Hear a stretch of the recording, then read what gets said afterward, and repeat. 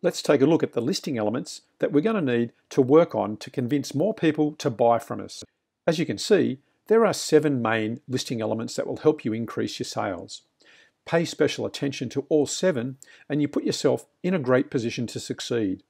We've already spent a considerable amount of time researching our products, making sure that we've identified suitable gaps in the market before we purchase them.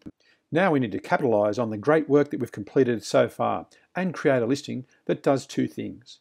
1, it tells the customer about the product, and then number 2, it entices them to buy right now. Some of these are very simple to formulate. In fact, elements such as your brand have already been completed in the earlier modules.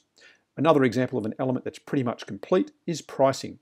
At this point, you know what you need to sell your product for. We're just going to add some tactical techniques that will help maximize the effectiveness of your pricing.